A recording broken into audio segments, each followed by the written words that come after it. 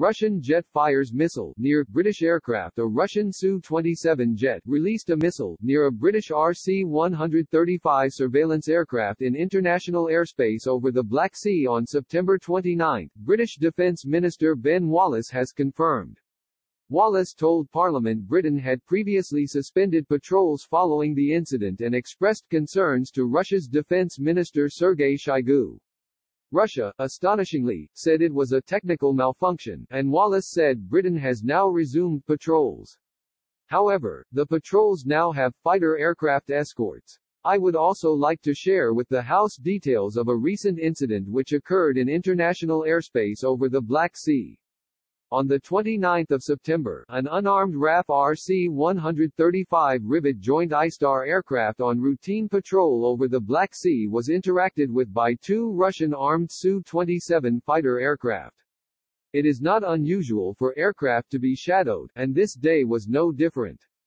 During that interaction, however, it transpired that one of the Su-27 aircraft released a missile in the vicinity of the RAF Rivet Joint beyond visual range. The total time of the interaction between the Russian aircraft and the Rivet Joint was approximately 90 minutes, the patrol completed, and the aircraft returned to its base.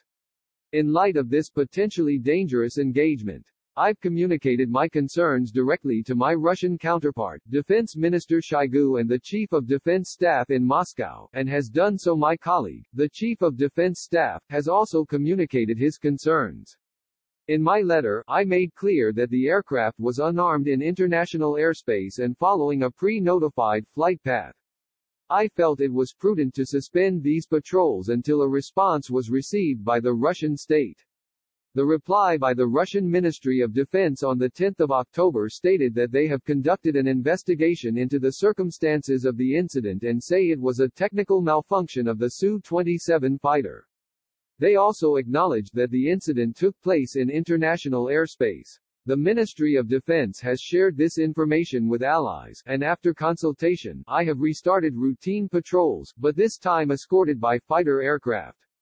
Everything we do is considered and calibrated with regard to the ongoing conflict in the region and in accordance with international law.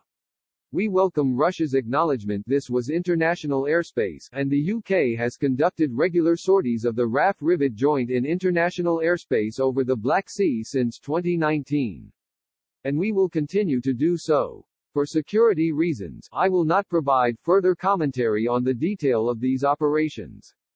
But I want to assure the House that this incident will not prevent the United Kingdom's support for Ukraine and resistance to Russia's illegal invasion.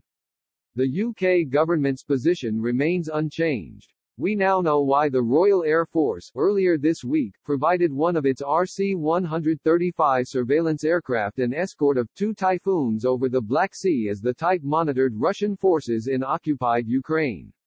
According to the Royal Air Force website, the RC-135W Rivet Joint is a dedicated electronic surveillance aircraft that can be employed in all theaters on strategic and tactical missions. Its sensors soak up electronic emissions from communications, radar and other systems. RC-135W Rivet Joint employs Multidiscipline Weapons System Officer (WSO) and Weapons System Operator (WSOP) specialists whose mission is to survey elements of the electromagnetic spectrum in order to derive intelligence for commanders. The Royal Air Force say that Rivet Joint has been deployed extensively for Operation Shader and on other operational taskings. It had been formally named Airseeker, but is almost universally known in service as the RC-135W Rivet Joint. The UK operates 3 of these aircraft.